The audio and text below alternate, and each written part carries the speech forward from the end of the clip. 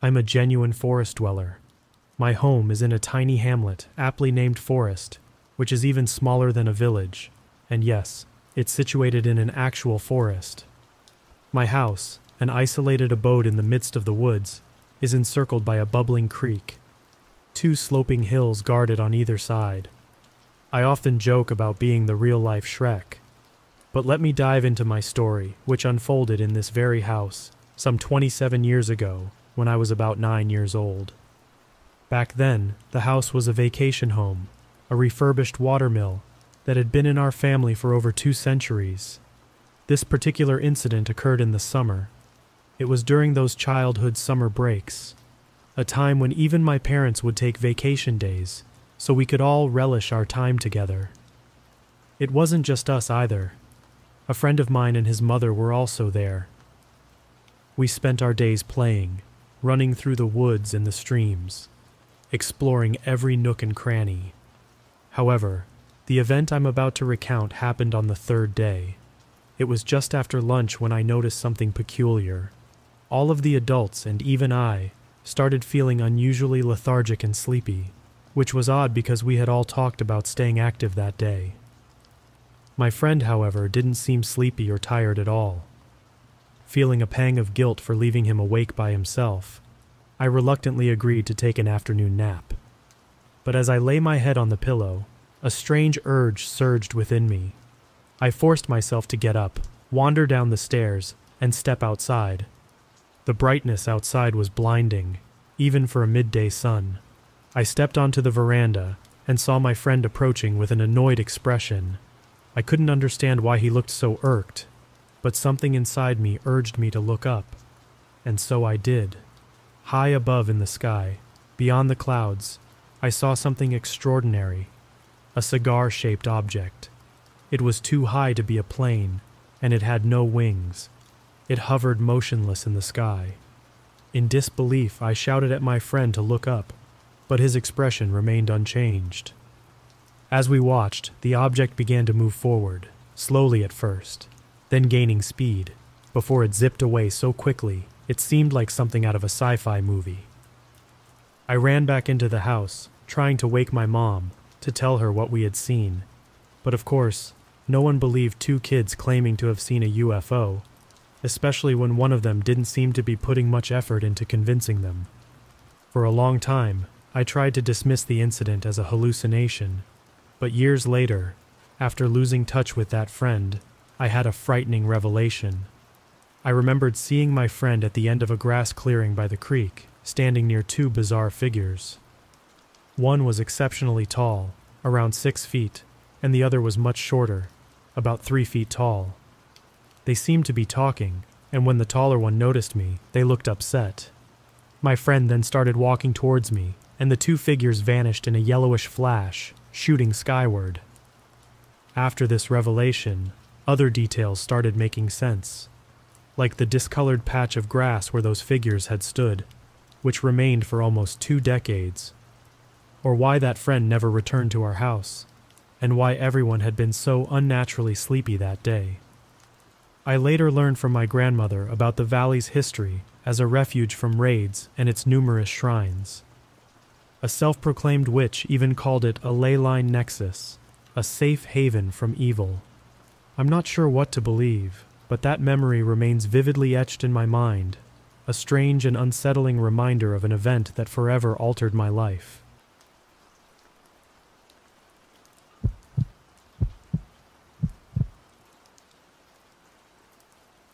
I want to share a chilling story with you, but before I dive into it, let me address something. Cannibals have existed throughout history, and I'd venture to say that nearly every country has its own unsettling tale of a serial killer or cannibal. It's a disturbing part of our shared human history, and some of these stories have even inspired songs and legends, which is both unsettling and strangely fascinating. It's as if these dark tales become woven into our culture, a sinister part of our folklore. The story I'm about to recount took place over 2 decades ago in a city and a state far removed from the capital of my country. I'll keep the details vague. You can try to piece it together later. I was just a kid, maybe 7 or 8 years old, and my friends and I used to spend our summer breaks engaging in all sorts of activities. We'd ride bikes, play soccer, or football as we called it, baseball, hide and seek, you name it. We were a bunch of energetic, adventurous kids, and the long summer days were ours for the taking. I was the youngest among 5 boys, also the smallest in stature, which often made me the target of our group's mischief. But I always tried to rise to the challenges posed by my bigger friends, and I usually managed to keep up. However, one particular day, I knew I was in for something different. To provide some context, we lived in a very impoverished area, with houses made of exposed cord bricks and zinc roofing panels. Yet, compared to some other families, we were considered relatively well off. As daring young boys, we sometimes ventured into even poorer areas nearby, where the homes were little more than shacks. In one of these areas there was a man who struck us as particularly peculiar. We didn't see him often, but when we did, we instinctively steered clear of him. His dwelling sat atop a small hill on the outskirts of our neighborhood, which, as kids, we defined as our territory. One day, my friend Ricky, not his real name, but he was our de facto leader, came up with a daring idea. He suggested we get as close as possible to that man's shack. He framed it as a test of our bravery as young men, and while we all pretended to be up for the challenge, I could sense fear lurking beneath the surface. I didn't want to be left out, so I reluctantly agreed, thinking that maybe nothing would come of it. After all, it was the middle of the day, and daylight often made things seem less intimidating. As we pedaled closer to the area with the ramshackle shacks, a sense of unease settled over me. I wasn't particularly book smart, but I had a knack for reading my instincts. We reached the vicinity of the worst-off homes, and I couldn't suppress my growing apprehension. I halted my bike and told my friends that we should reconsider, perhaps test our bravery in a different way. I even suggested we try something like racing our bikes down a treacherous hill, anything to distract them from this reckless idea. 2 of my friends, Juancho and Carlos, nodded in agreement with my suggestion, but Ricky, ever the instigator, began mocking me, insinuating that I was afraid. He taunted me, making chicken sounds and flapping his arms like wings. His laughter stung, and a surge of anger mixed with shame coursed through me. Still, I couldn't shake the feeling that this entire endeavor was foolish. At that moment, it dawned on me that our mothers might have been right when they warned us not to bother anyone in that part of the neighborhood, to steer clear and find adventures elsewhere. Ricky continued to ridicule me, challenging my courage. Frustrated and unwilling to be labeled a coward, I snapped back at him, calling him an idiot and threatening to tattle on him to our mothers. He countered with a threat of his own, promising to beat me up if I said anything. In the end, I had no choice but to leave. I pedaled away from them, my pride wounded, my friendships hanging by a thread. Little did I know that this seemingly innocuous decision would have far-reaching consequences, not for me, but for the man in the shack. A few days later, the adults in the neighborhood were abuzz with an air of secrecy. My mother and the others wouldn't reveal anything to me, and I was still apprehensive about Ricky's threats. To avoid their questioning, I decided to venture out alone, taking my bike for a solitary ride. However, it wasn't long before Ricky and the gang flagged me down. "Dude, where have you been? You missed everything," they exclaimed, their earlier animosity forgotten in the excitement. I couldn't believe my ears. It seemed that they had either forgiven me for my lack of bravery or simply forgotten about it. I was relieved that my friendships were intact. They eagerly began recounting the strange events that had unfolded in the neighborhood. Ricky and Carlos had been the first to approach the mysterious shack, but their courage had waned when they saw what appeared to be human hands and feet strewn about the dirt nearby. Panic had set in, and they had fled the scene, alerting the rest of our gang. Together they had rushed back to safety.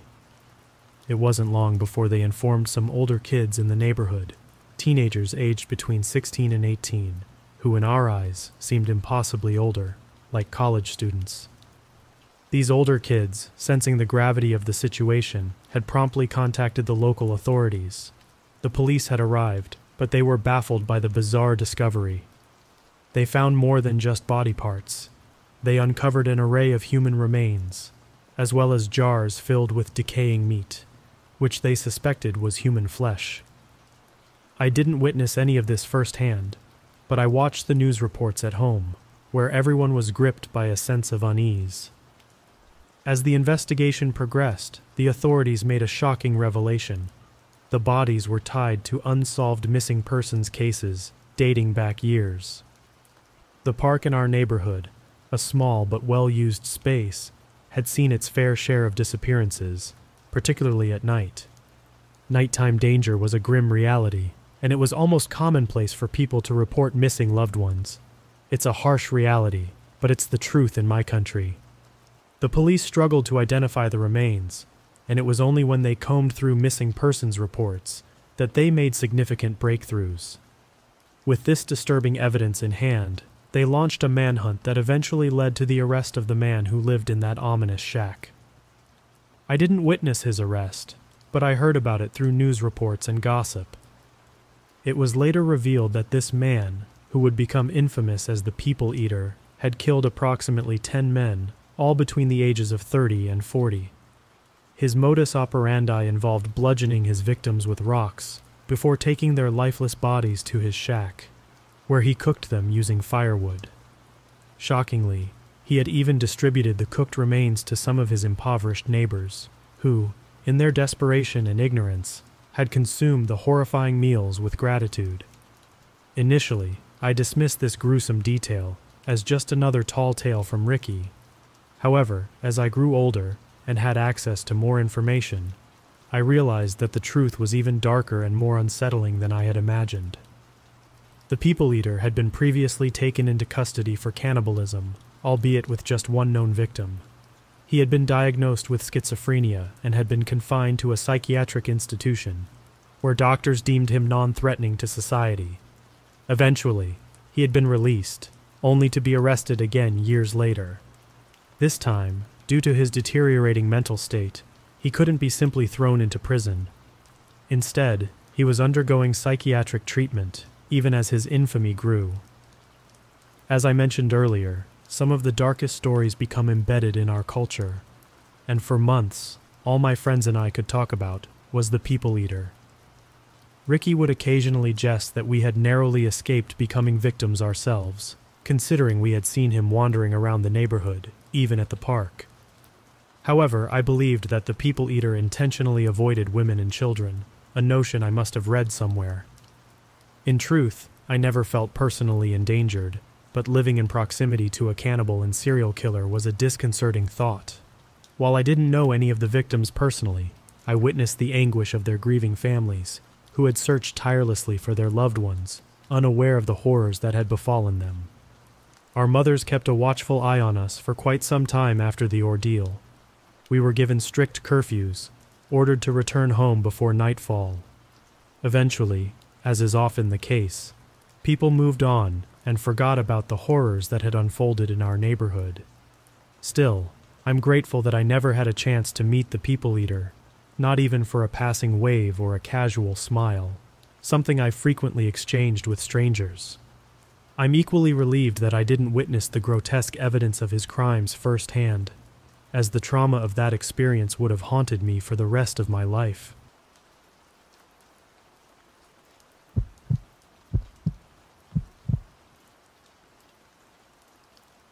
Almost 2 years ago, I used to live in a somewhat isolated little neighborhood nestled in the high desert of California.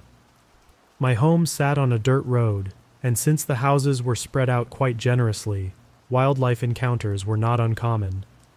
Rabbits, coyotes, snakes, and occasionally deer would wander around the area during the late hours of the day.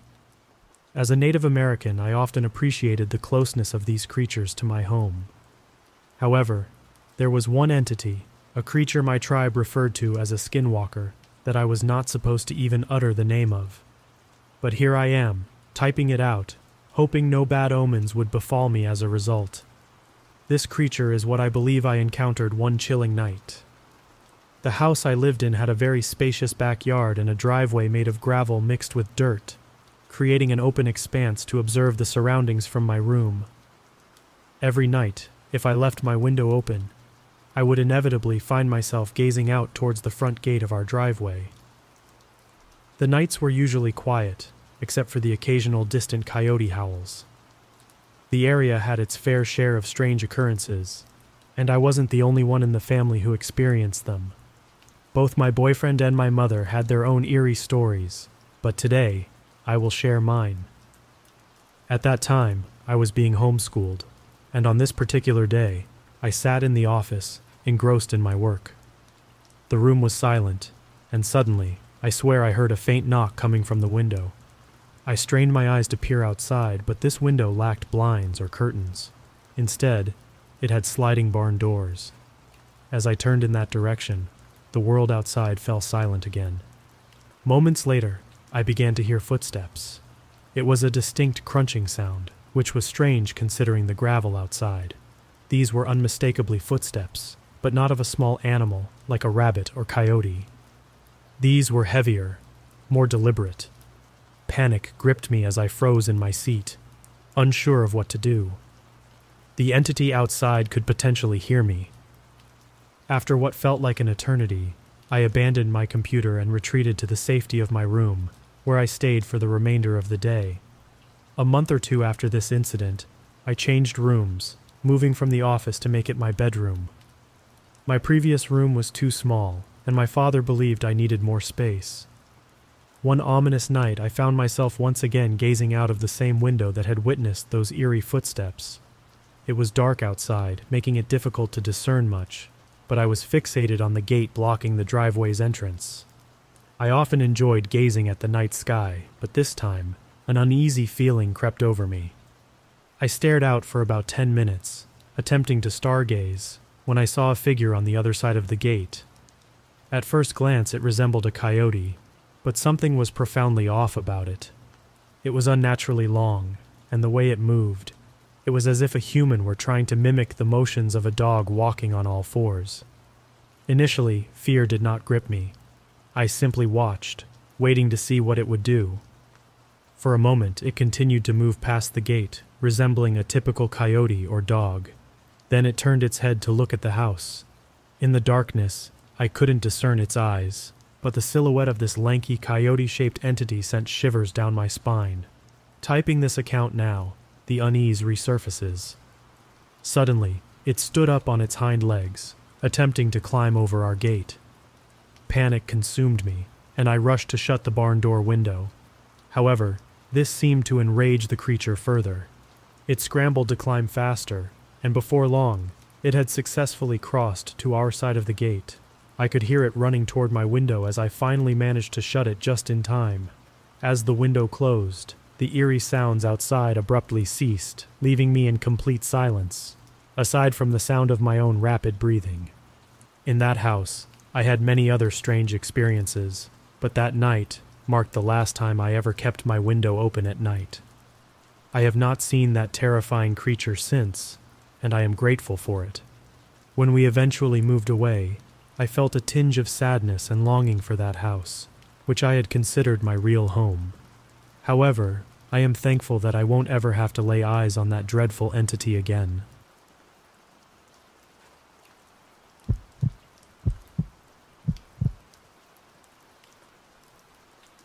I was just 16 years old at the time, living with my grandparents and my mother in the remote northwest region of Pennsylvania. Our house nestled in a heavily wooded area, surrounded by thick forests, with hardly any neighbors nearby. My grandparents owned vast acres of land, including the dense woods encircling our home. It was safe to say we had a lot of land, but it came with its share of peculiar occurrences. Trespassers were an occasional nuisance, hunters who ventured onto our woods, or campers who set up their tents, seemingly unaware that they were trespassing on private property. My grandpa, always watchful, wasn't thrilled about these intrusions. He was wary of strangers encroaching onto our land, especially with our chickens to protect. You see, we also had a coop of chickens, and they had to be securely locked up before sundown. Given our wooded surroundings, Coyotes and raccoons occasionally breached the unlocked coop, making off with our poultry. However, my grandpa had recently suffered a stroke, leaving him unable to secure the coop himself. So, it became my responsibility to venture outside at dusk to take care of our feathery friends. I wasn't one to scare easily. I had grown up in this area my entire life. Encounters with raccoons, possums, and even the occasional coyote were everyday occurrences. My deep love for nature led me to build my campfire and sleep outside in my tent during the summer months. I cherished the outdoors and the soothing sounds of wildlife at night. On that fateful night, it was a typical summer evening.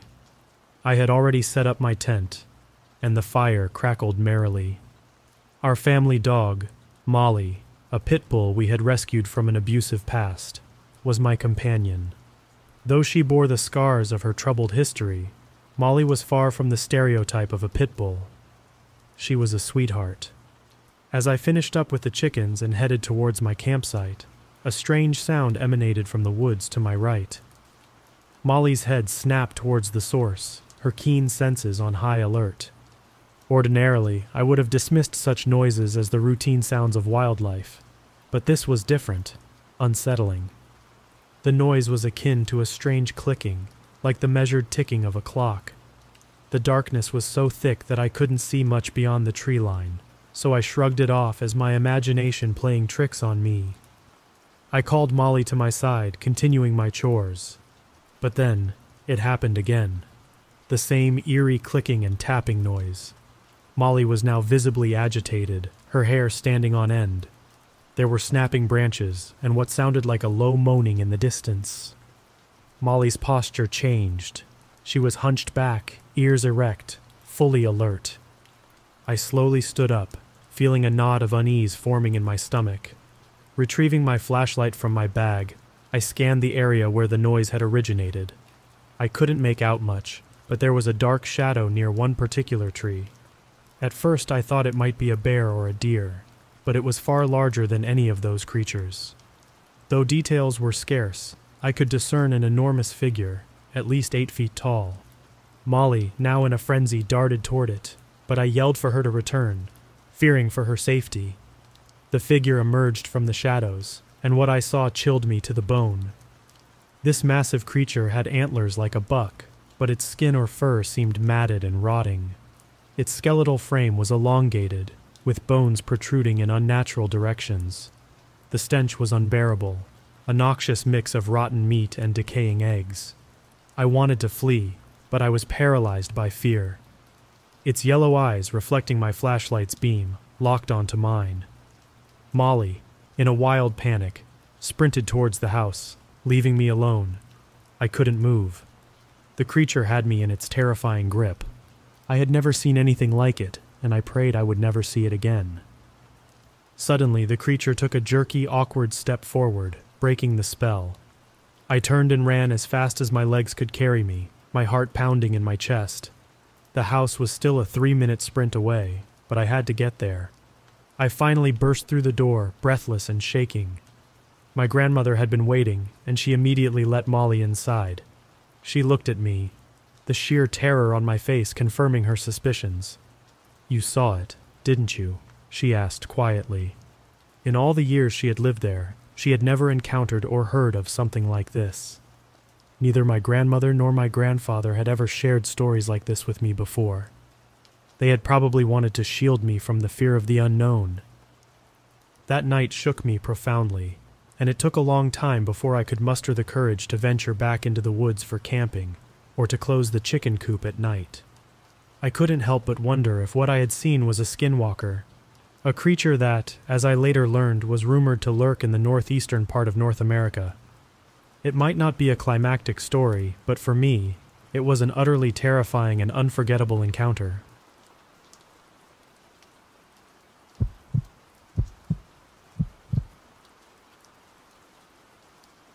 This story happened not too long ago, during one chilling evening on a night hike in a nature preserve in the heart of Illinois. The setting was early March, and a rare warm day had encouraged my group of friends and me to venture into the wilderness. We were an eclectic mix of 5 individuals: my sister B, our close friends C and D, and myself. We all shared a fascination for ghost hunting, which led us to embark on this eerie adventure. As we set out on our hike around 4 o'clock, I took the lead alongside A, who happened to be visually impaired. My role was to assist A through the muddy trail, a consequence of recent rains. I was no stranger to outdoor environments, given my profession, but the woods had an unpredictable and mystifying aura, even for someone like me. The rustling leaves and mysterious sounds that permeated the forest added an extra layer of excitement to our journey.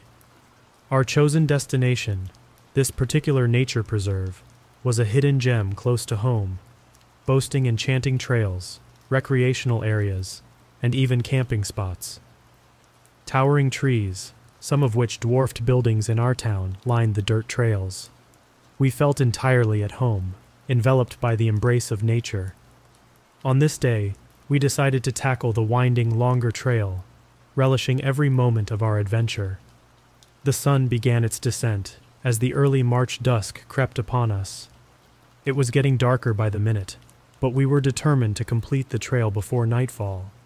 As we delved deeper into the woods, we spotted glimpses of wildlife, a testament to the vibrant ecosystem that thrived here. As twilight gradually descended, we knew we didn't have much trail left to conquer. With a sense of resolve, we retrieved the flashlights we had brought along. A, my visually impaired friend, had reached a point of complete blindness by this time. They gripped my backpack in one hand while clutching their cane in the other, relying on me for guidance. Meanwhile, C walked close to us, our collective presence creating a semblance of comfort. Amidst our lighthearted chatter about favorite games and movies, a woodpecker's rhythmic pecking provided a humorous interruption. C, not as accustomed to the outdoors as the rest of us, jumped at the sound and inquired about its origin. It was moments like these that made our adventures memorable, as we reveled in the bonding experience.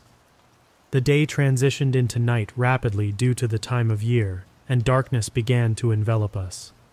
We had only a small portion of the trail left to conquer, so we decided to soldier on.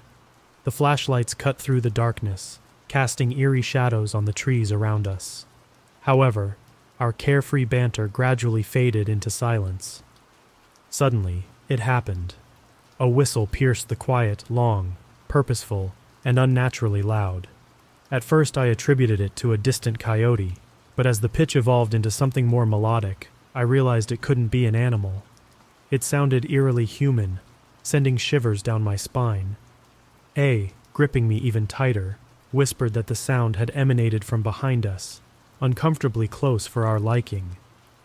In a panic, we turned off all the flashlights, plunging ourselves into absolute darkness. D, perhaps fueled by fear or curiosity, thought it would be a brilliant idea to call back into the void, uttering a hesitant, "Hello, hello." The rest of us urgently hushed him, desperately clinging to the hope that it had been a bird or some other harmless creature. I had never heard a bird whistle like that, though, and my love for birds gave me no solace. I desperately clung to the hope that it was a mere anomaly, a strange occurrence in the wilderness. We continued walking in silence for another 10 minutes, our flashlights kept off, our pace quickening. Then, it happened again, the exact same whistle, as if it were a recording on repeat, only closer this time. Fear gripped me like never before, despite my lifetime of woodland experiences. I had roamed the woods since I was a child, accompanying my grandmother on mushroom foraging expeditions when I could barely walk. Yet this trail, this moment, was unlike any other. I was paralyzed by a sense of dread, fearing that I might not be able to lead my friends out of this chilling predicament. Desperation seized us, and we hastily debated our options. Should we follow the trail deeper into the woods and make it to our cars? Or should we make a break for the nearby road, about 100 feet to our left? We opted for the road, believing it offered a safer escape route. To reach the road, we had to ascend a steep hill. A and I struggled to climb it together, but they eventually let go and sprinted ahead. In the chaos of the moment, I stumbled over a rock, falling backward and bruising my back. With aching muscles, I regained my footing and joined the others on the road. We formed a protective formation, with B and C leading the way, A and I in the middle, and D bringing up the rear. D was the toughest among us, and would be our last line of defense if whatever lurked in the woods pursued us.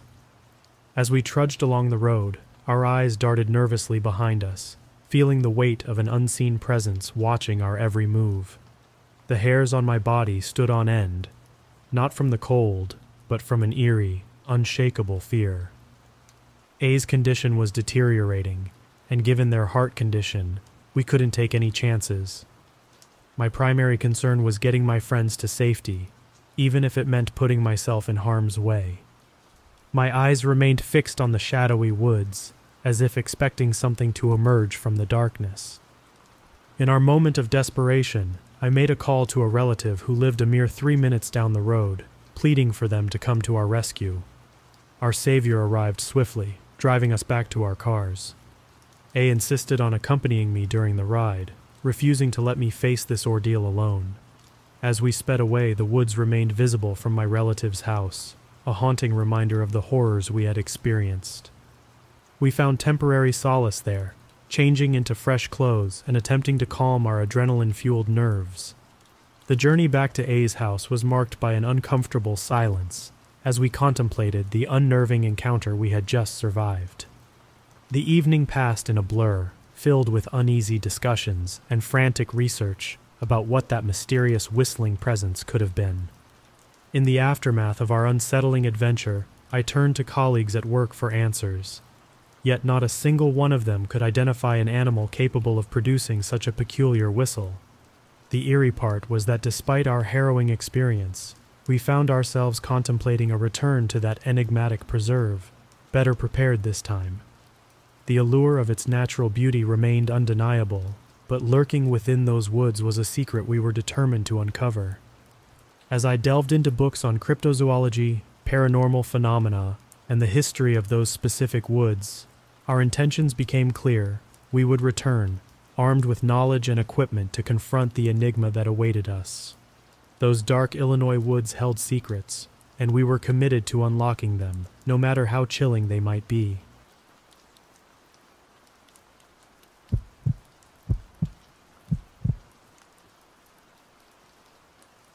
It seemed like any other business conference. Arrive, check in, attend meetings, check out, and go home. In May 2010, I was scheduled to stay at the Menger Hotel in San Antonio over several days for a conference.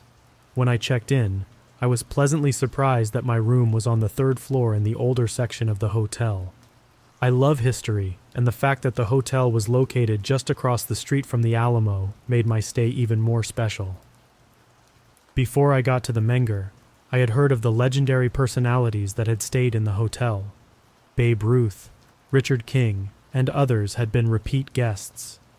I remembered the larger-than-life stories told by my favorite Texas history teacher, Mrs. Beck.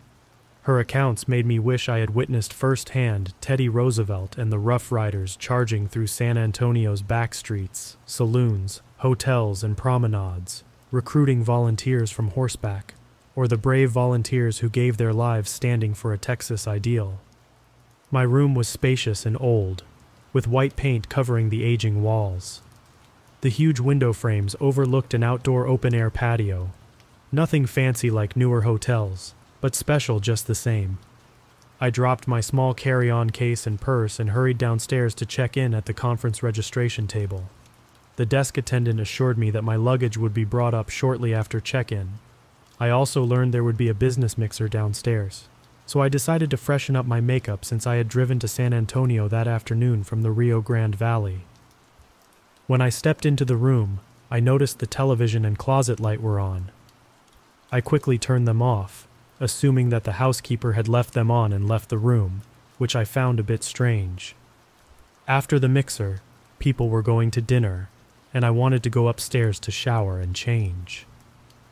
However, when I returned to my room, the television, ceiling fan, clock radio, room lights, bathroom lights, and closet lights were all on. I called the front desk and asked if the housekeeper or porter had come in, or if someone might have mistakenly entered my room thinking it was theirs. The answer was no on both accounts. At this point, I assumed it was an electrical problem. The front desk sent someone up to check, but they couldn't find anything wrong, and suggested that if I had any further issues, and if they had any other rooms available, I could change rooms. As soon as I stepped into the bathroom, an uneasiness settled in, as if someone was watching me. I was alone. The windows were high, and the angled shutter slats confirmed that nobody could see in. I was on the 3rd floor, so I decided to dismiss my worries. However, the feeling grew more intense as I took a shower. There was a sudden burst of air, as if someone had opened the bathroom door. I told myself it was just a quick blast from the AC through one of the nearby vents. I continued to shower and began to shampoo my hair, but I couldn't shake the feeling that someone was in there with me. If they weren't in the bathroom, maybe they were in the other room. How embarrassing if the porter had come back for something. I yelled out, "Hello!" Quickly rinsing my hair off, I got ready to go out that night. When I returned to the hotel and prepared for bed, I felt the same eerie sensation of being watched, but I managed to shrug it off.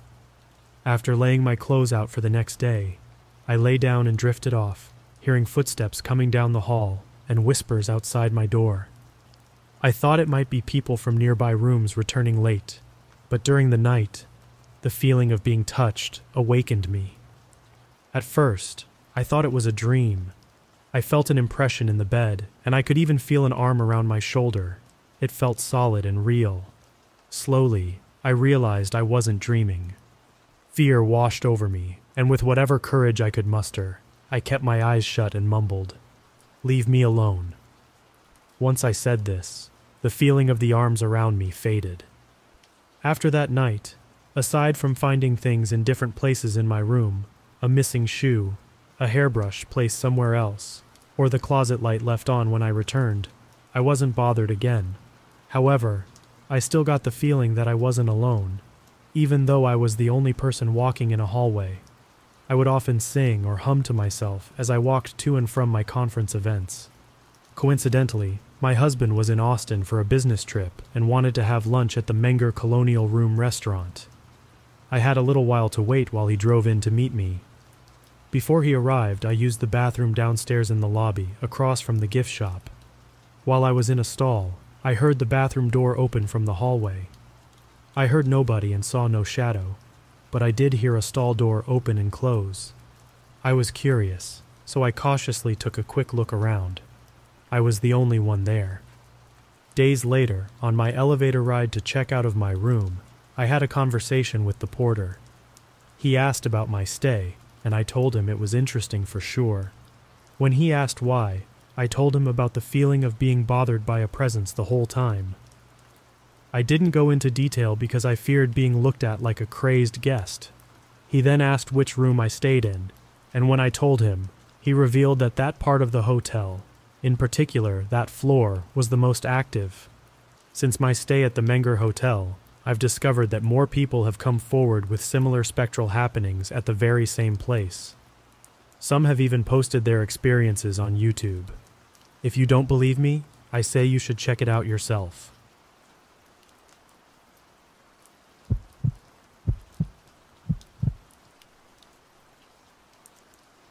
I'm a 24-year-old female, and I've been working as a private home caregiver for 7 years now. Over the years, I've had my fair share of clients, each with their unique quirks and needs. Adapting to spending extended periods in someone else's home has become second nature to me. At first, I used to work a lot of overnight shifts because I'm a night owl. But even then, I had the luxury of sleeping if I wanted to. My routine with this particular client had been ongoing for about 3 years. Typically, I'd spend an hour or two watching TV with him, and then I'd assist him in getting ready for bed. He was in his 80s, so he would often wake up during the night for trips to the bathroom, and I'd help him navigate safely. In the beginning, I worked 2 to 3 overnights a week, and I grew quite comfortable in his house. I became accustomed to the peculiar sounds that echoed through the house at night, mostly the banging of pipes. It was eerie initially, but after 3 years, I hardly even noticed it anymore. However, one week, things took a sinister turn. My first shift that week was a Thursday overnight. When I entered the house, an immediate wave of dread washed over me, a heavy feeling as if an invisible presence sat on my chest. I've always been sensitive to certain energies and presences, and I knew that something was terribly wrong.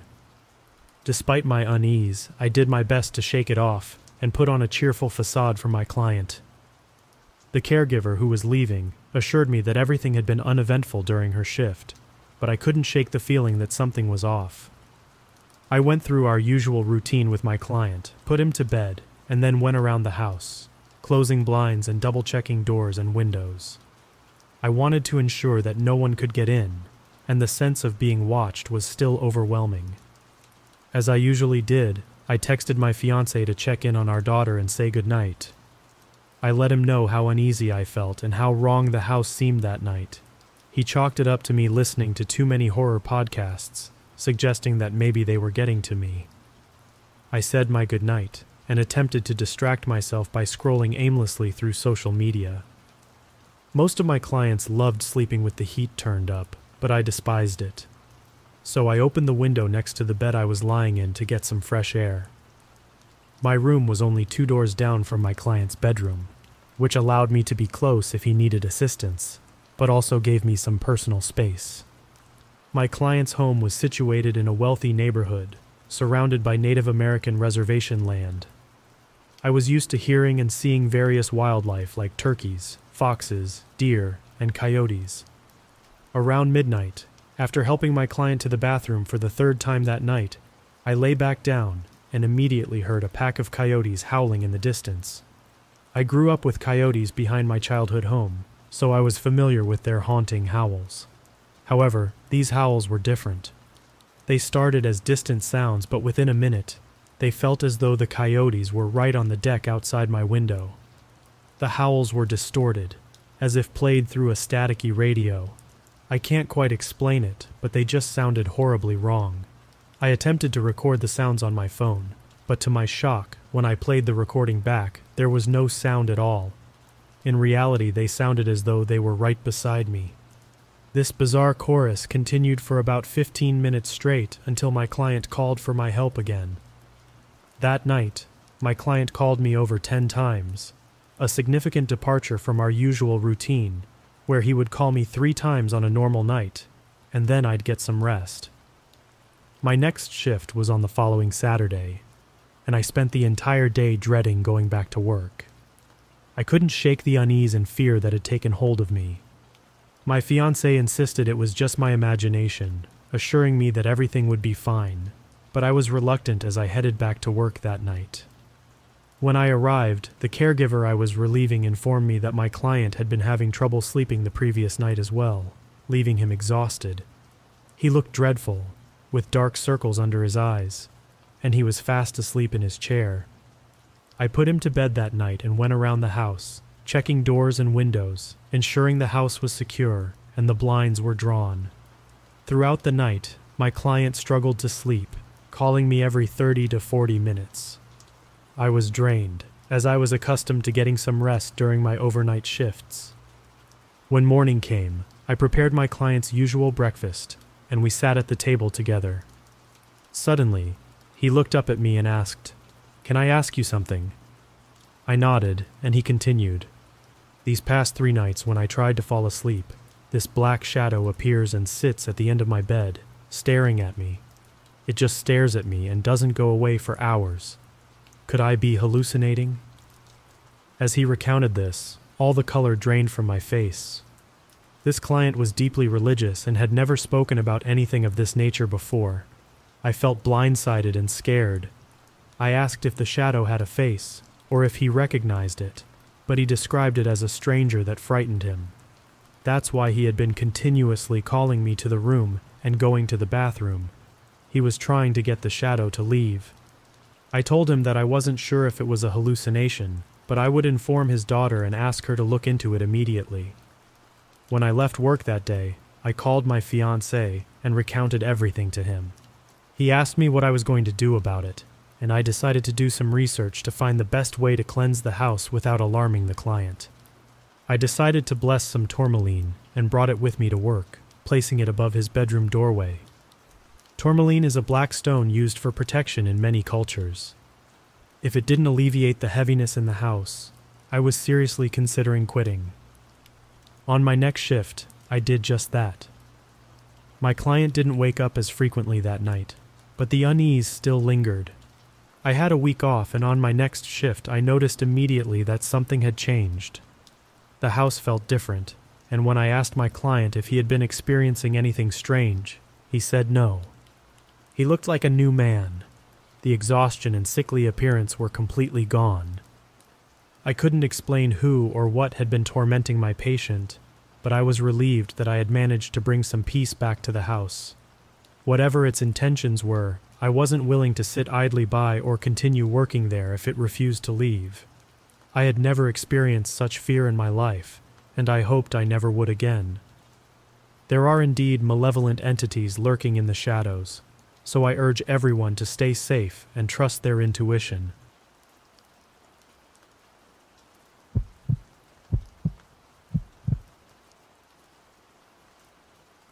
Ever since I was little, I always dreamed of the day I'd go hunting with Dad. He's like this hero in our family, a legend with a rifle. And me? Well, I was just a 12-year-old kid practically bouncing off the walls when I got my hunting license last summer. I remember staring at it, feeling like I was holding a golden ticket to some grand adventure. Ready for the big day? Dad's voice broke through my thoughts that chilly morning. It was still dark outside, the kind of dark that makes 3:30 in the morning feel like the middle of the night. I nodded, unable to hide my excitement. We had a quick breakfast, the kind where you're too excited to taste anything. I pulled on my hunting gear, the newness of it making me feel like a real hunter. Dad had this calm, collected look on his face. I tried to mimic it, but who was I kidding? I was about to burst. We stepped out into the cold, the kind of cold that bites at your skin, but I barely felt it. My heart was racing with anticipation. The world was asleep, and here we were, about to embark on an adventure.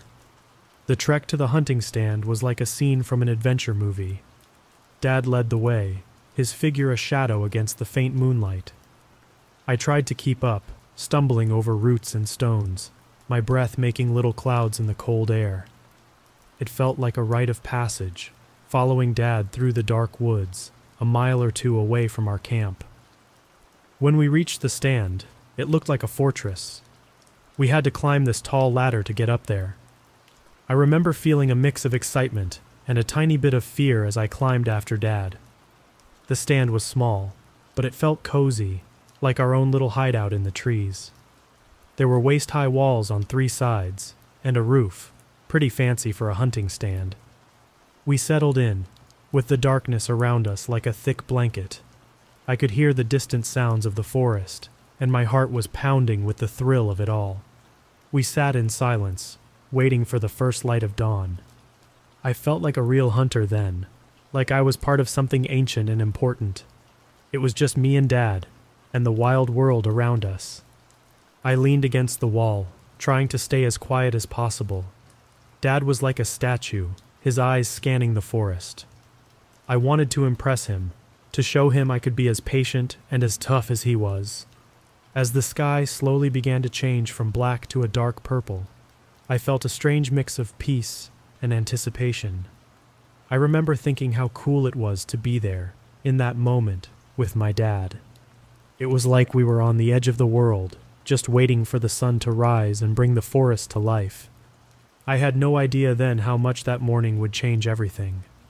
But in that moment, it was just me and Dad, the cold air, and the promise of adventure, and I wouldn't have traded it for anything in the world. The stillness of the early morning was something I'd never really experienced before. Sitting in our hunting stand, I could feel the world waking up around us. Dad was next to me, quiet and focused, his eyes scanning the forest for any sign of movement. I tried to do the same, mimicking his every move. It was exciting and a bit nerve-wracking, trying to be as good a hunter as he was. As the sky gradually lightened, turning from purple to a dim blue, the forest started to come alive. Birds began chirping, and the wind rustled the leaves, creating a symphony of nature. I felt so alive, so in tune with everything around me. It was like being part of the forest itself. Then it happened. Out of nowhere, a blood-curdling scream pierced the morning air. It sounded like a woman, in the worst kind of agony. My heart jumped into my throat, and I nearly lost my balance. I looked at Dad, wide-eyed and scared out of my wits. He put a reassuring hand on my shoulder, his grip firm. "It's just a bobcat," he whispered, trying to sound calm. "They can sound just like a woman screaming. It's creepy, but nothing to worry about." I nodded, trying to believe him. I had heard about animals making weird sounds, but nothing had prepared me for this. The scream echoed through the woods, making my skin crawl. I swallowed hard, trying to focus on anything but the eerie sound. Dad kept his arm around me, and we sat there in silence, listening to the forest come back to life. The sun was rising slowly, casting long shadows between the trees. Everything seemed normal again, just the usual sounds of the woods. But then, we heard it again. This time it was closer and even more chilling. I could see Dad tense up. He tried to laugh it off, saying it was probably just the bobcat hunting.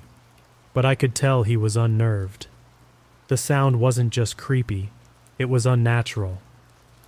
We went back to waiting, trying to act like nothing had happened. But the atmosphere had changed.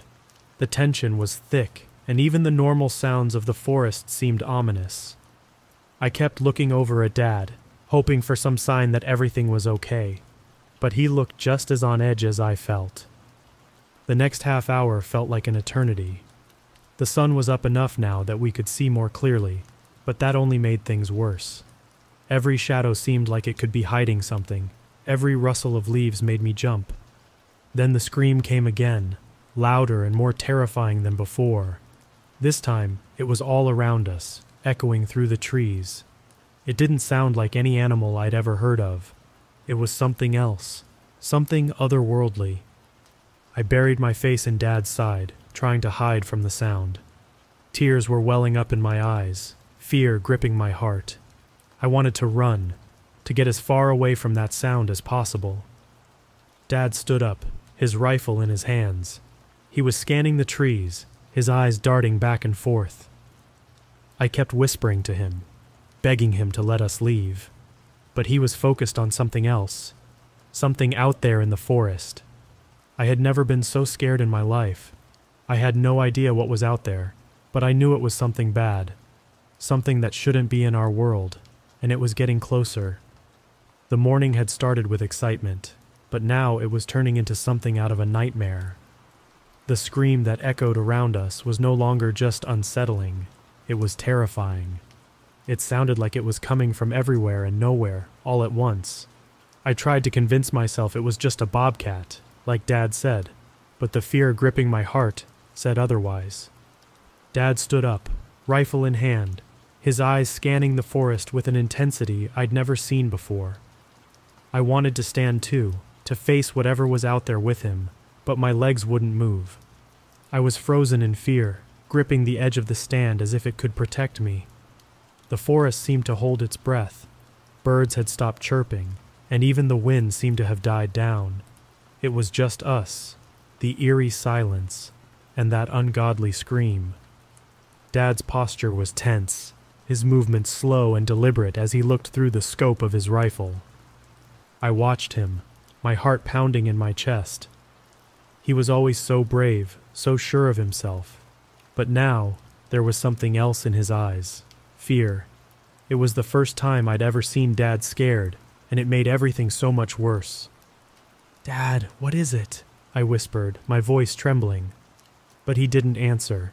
He was focused on whatever was out there, in the shadowy depths of the forest. Time seemed to slow down. Every second felt like an hour as Dad moved the rifle, scanning the area. Then he stopped. He had seen something. I could tell by the way his body tensed, the way his breathing changed. He was about to pull the trigger when a loud snap echoed from the direction he was aiming. He stumbled, almost falling, but caught himself. "Dad, what is it? What's out there?" I whispered, my voice choked with tears. He didn't answer. Instead, he quickly shouldered his rifle again, his eyes darting back to where he had been looking. I could see his hands shaking as he searched the area, his breaths coming out in short, sharp bursts. Then, he lowered his rifle and slung it over his shoulder. He turned to me, trying to look calm, but I could see right through it. His face was pale, his eyes wide with fear. "I'm going to climb down first, then you follow," he said, his voice barely above a whisper. "We're going back to camp." I didn't want to leave the safety of the stand, but the fear in Dad's voice made me move. "Okay," I said, my voice small. He climbed down the ladder first, his movements quick and agile. Once he was on the ground, he looked up at me and motioned for me to follow. I climbed down as fast as I could, my heart racing. As soon as my feet hit the ground, Dad grabbed me and we started running. He ran with a speed and urgency I'd never seen before, carrying me when I couldn't keep up. We ran all the way back to camp, not stopping once, not even to catch our breath. When we finally reached the safety of our cabin, Dad locked the door behind us and turned to face me. His face was still pale, his eyes haunted. I wanted to ask again what he had seen, but the look in his eyes stopped me. We just stood there, in the silence of the cabin, trying to understand what had just happened. But some things I realized were beyond understanding. We made it back to the cabin, Dad's heavy breaths echoing in the silent morning air. He set me down gently, locking the door with hands that were still shaking. The cabin, once a place of warmth and laughter, now felt like a refuge from a horror I couldn't comprehend. "Dad, what was out there?" I asked again, my voice a quiver of fear and curiosity. He looked at me, his eyes reflecting a terror I'd never seen before. But he didn't answer. Instead, he took a step towards me, his knees buckling as he dropped into a hug. It was a long, tight hug, one that spoke volumes more than words ever could. That morning changed everything. For a while, people in town joked about what happened, some saying Dad was hallucinating, others guessing that the darkness had played tricks on his mind. But the jokes stopped when they saw the change in him. Dad, who was once the life of every party, became quiet, withdrawn. He started having nightmares, the kind that left him screaming in the middle of the night. Mom told me about the medication he needed to sleep, how he'd whisper in the dark. "I'm afraid I'll see it in my dreams." I never asked Dad about it again. The unspoken rule in our family was to never mention that day. The rifles gathered dust in the corner of our garage. We never went hunting again. It wasn't a spoken decision, more like a silent agreement. The joy and excitement of hunting were replaced by a lingering fear, an unshakable feeling of being watched, of being hunted. High school came and went, and I found other interests, other ways to connect with nature. But the memories of that day stayed with me, like a shadow that never quite fades. I'd catch myself staring into the woods behind our house, half expecting to hear that scream again, to see something lurking in the shadows. Dad and I didn't talk much about hunting or the woods anymore. Instead, we found new ways to bond, like working on old cars or watching football. But there was always this unspoken understanding between us, a shared experience that was both our bond and our barrier. As I grew older, I realized that some experiences stay with you, changing the way you see the world. That morning in the stand, the fear, the scream, it wasn't just about losing the innocence of childhood.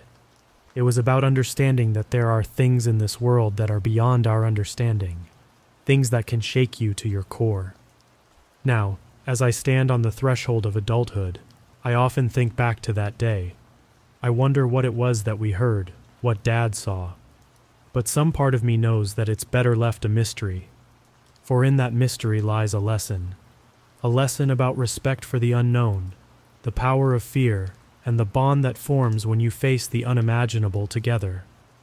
That day, I lost my interest in hunting, but I gained something far more important, a deeper connection with my dad, and a newfound respect for the mysteries of the natural world. It was the first and last time I ever went hunting, but it was also the beginning of a new understanding of life and its many unpredictable facets.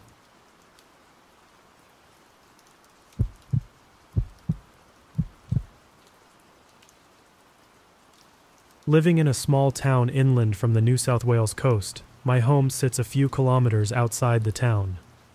It's one of those places where you can see your neighbors in the distance, but you'd have to scream bloody murder for anyone to really hear you. A bit further up the road, it turns into dense bushland in a national park, marked by an old dirt road flanked by trees, usually quiet except for the occasional dirt bike riders on weekends, lost cars, four-wheel drives, or people collecting wood. Walking my dogs here was always a peaceful experience. On that particular day, I was out with my two dogs, a Great Dane and a Husky, and my mom's Scotty Terrier. My mischievous Husky was on an extender leash to prevent her from chasing kangaroos into the bush, while my loyal Dane roamed off-leash, along with the Scotty, who tended to run off but usually came back. As we walked along the bush road, which included what I think are fire roads, rough paths tougher than the dirt road, supposedly escape routes in case of bushfires, we were heading back home. Suddenly, all three dogs froze. I instinctively tightened my grip on the Husky's leash, expecting her usual reaction to kangaroos, but they all stood still, the fur on my Dane's back bristling. They were staring towards a fire trail branching off. At first, I thought they were on edge because of an unexpected person, but then I saw it. A brown shadow in the thinner trees before the dirt track, about 15 meters away. I knew every log in that area from my daily walks, and this was something different, something I hadn't seen before. This thing, whatever it was, suddenly moved. It was unnaturally fast, like a motorbike without the motor. I strained my ears but heard nothing. No cracking sticks, no rustling branches. It just vanished into the thicker trees. My dogs, still fixated in that direction, confirmed I wasn't imagining it. After a tense 30 seconds, I moved forward, passing the spot where it had been. My dogs behaved oddly. My brave Husky kept her distance. The Dane circled the spot at the furthest point on the other side of the road, tail tucked, and the Scotty cowered in his shadow.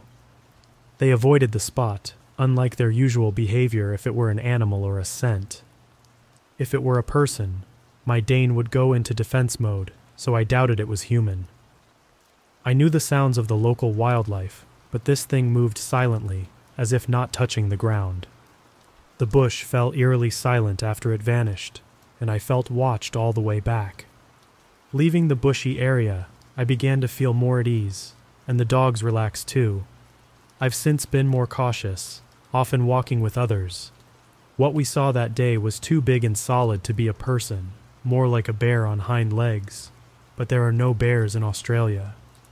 I wonder what it was, what spooked the dogs so much. They've never behaved like that again, and I've made sure not to go there alone.